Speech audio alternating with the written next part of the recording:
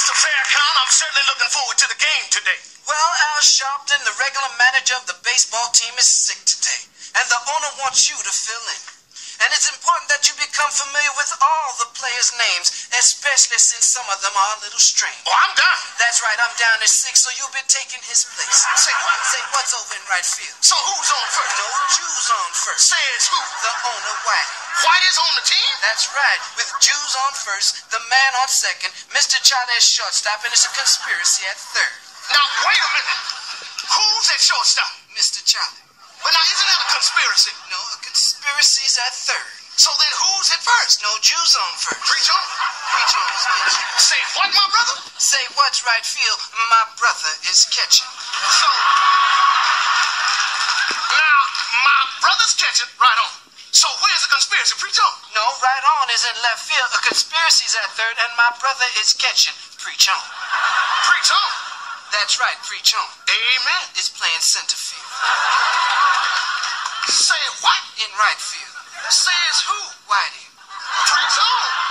Preach on is pitching to my brother. So, Jews on first.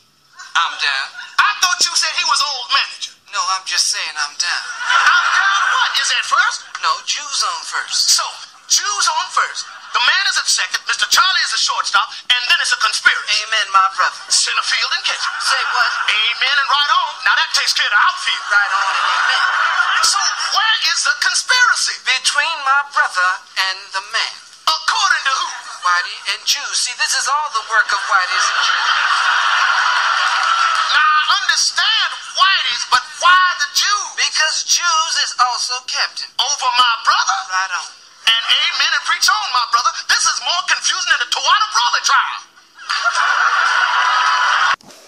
Hello everybody, hope y'all enjoyed that sketch, and we did that to, you know, that right there is some civilized worldly truth for you.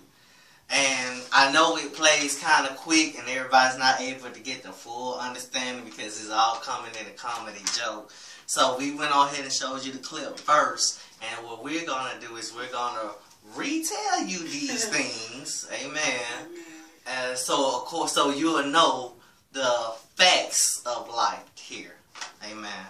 Amen. Minister Faircon, I'm certainly looking forward to the game today. Well, Al Sharpton, the regular manager of the baseball team, is sick today, and the owner wants you to fill in. And it's important that you become familiar with all the players' names, especially since some of them are a little strange.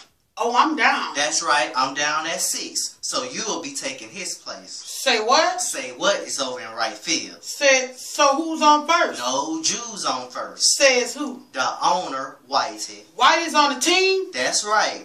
With Jews on first, the man on second, Mr. Charlie at shortstop, it's a conspiracy at third. Now wait a minute. Who's at shortstop? Mr. Charlie. Well, now isn't that a conspiracy? No, the conspiracy's at third. So then who's at first? No, Jews on first. Preach on. Preach on is pitching. Say what, my brother? Say what is at right field, my brother is catching. So now, my brother's catching, right on? So where's the conspiracy? Preach on. No, right on is at left field, a conspiracy is at third, and my brother is catching. Preach on. Preach on? That's right, preach on. Amen. It's playing center field. Say what? In right field. Says who? Whitey. Preach on. Preach on is pitching to my brother. So, Jews at first. I'm down. I thought you said you was old management. No, I'm just saying I'm down. I'm down what? Is that first? No, Jews on first. So, Jews on first, the man's at second, Mr. Charlie's at shortstop, and then it's a conspiracy. Amen, my brother. Center field and catching. Say what? Amen and right on. Right on and amen. Now that takes care of the outfield. So where's the conspiracy? Between my brother and the man. According to who? Whiteys and Jews. See, this is all the works of Whiteys and Jews. Now I understand the whiteys, but why the Jews? Because Jews is also captain. Over my brother? Right on. Amen and preach on. This is more confusing than geometry and trigonometry. Amen. Amen. Amen. Now, go ahead. Go ahead, you got it. Although this, and I'm not gonna start it as a real funny sketch, but the sketch got so much truth in it until it kind of, if you understand, it'll give you an understanding which position you lies in, or you're playing in, or you are in this world. In this world, see, everything is going accordingly. Not according to the word of God, but according to the elites of this world. And at the same time, what they don't realize is that they're still doing the work of the prophecies. That's right. And so when they think that they're coming up with this master plan, what they're doing is, it's time for a lot of us to get on up out of here. So therefore, prophecy got to be fulfilled before anything happens. Okay? So we just thought we'd stop by a few minutes and give you guys a little bit of the sketch, a little bit of understanding, so you can know exactly where you stand at in life, if you are that type to want to know who you are and where you come from and why are you here and what are you here for, you know? And, you know, just to let us know, you know, God is always with us, and even though we see so much crap going on in the world, it doesn't mean that God is just allowing these things to happen. There's a time and a place for everything. And this world has its own designated time from this beginning all the way to its end. So one thing we all need to be aware of is that this world is not going on forever. No matter how many legacies you leave behind, no matter what you've done in history, it's all important while this world is standing, but there is an end. Amen. Amen. And with that being said, we're going to let you guys go and enjoy the rest of your election voting day. Amen. You know, it is the 8th of November, and we want you guys to be careful, extra prayerful.